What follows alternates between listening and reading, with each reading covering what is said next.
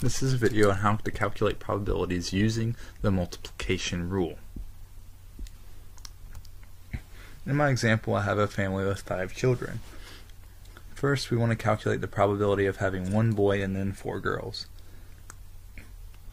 So let B equal boy, and let G equal girl. So the first one has to be a boy. So if I'm having 5 children, I have a boy on the first child, and then the other 4 children have to be girls. So I'm going to calculate the probabilities of each of these trials and multiply them together. The probability of having a boy is 1/2. The probability of having a girl is 1/2 times 1/2 times 1/2 times 1/2. Multiply the numerators together to get 1. Multiply the denominators together to get 32. So you get 1 out of 32. That is the probability of having one boy and then 4 girls exactly in that order. Now what's the probability of having one boy and 4 girls in any order?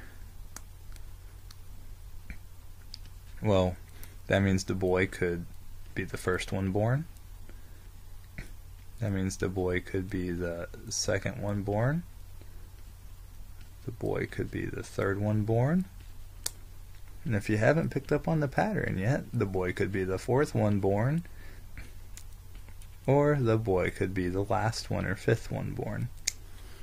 So out of these 5 total outcomes, or 5 possibilities where there could be one boy and 4 girls, there are 5 total, so all of them have a probability of 1 over 32 of occurring. So I take 1 over 32, and now I'll multiply by 5. You can write 5 over 1 since you're multiplying with the fraction. 5 times 1 is 5. 1 times 32 is 32.